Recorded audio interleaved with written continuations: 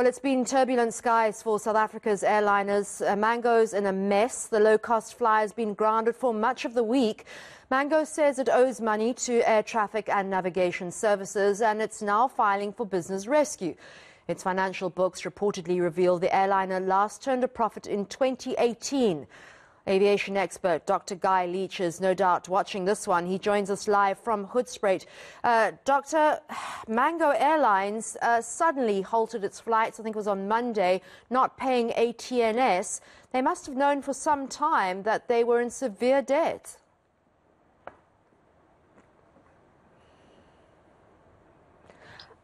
Guy, unmute. The issue is that this is not the first time it's happened.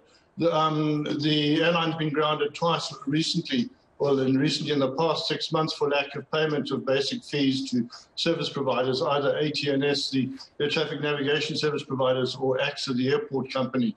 So they've been in dire straits. Well, obviously since before the lockdown, but now it's come to a head, and particularly with the lack of delivery of the 819 or so million rand that was promised to them, and in fact enabled by an act of parliament, which is now still being held up. You've got intel with all things aviation related, Guy. Any idea of where they're going to get the money from to pay for those services and get them up in the sky again? Well, the answer to that question lies in the move into business rescue, which is why the unions have been pushing so hard. I see now reports today indicate that there's now an argument brewing between the unions, who had launched an application for business rescue on Monday, actually on Friday, and SAA, which is trying to control the process itself. So exactly how that move into business rescue unfolds, we don't know, but the DPE is at least sticking to its guns in saying that we're not going to release the funds until we know how you're going to use them. Honestly, the reality is that 819 million may address at least some of the immediate short-term problems with people and crews not having been paid, but it's not going to be enough to make the airline sustainable, get it back on its feet. Guys, something that's I think about sometimes is, how do you get private partnerships willing to come in and help SAA and domestic airlines such as Lift starting up in these very difficult economic times and with the pandemic? Well, Lift is the very interesting wrinkle in the whole, what should we say, tapestry of this thing, because Mango falls under SAA, and SAA is now in theory about to become part of the Takatso Strategic Equity Partner Consortium, and which already owns and operates Lift. So we'll now have two airlines, Lift on the one hand and Mango on the other hand, competing in the same space.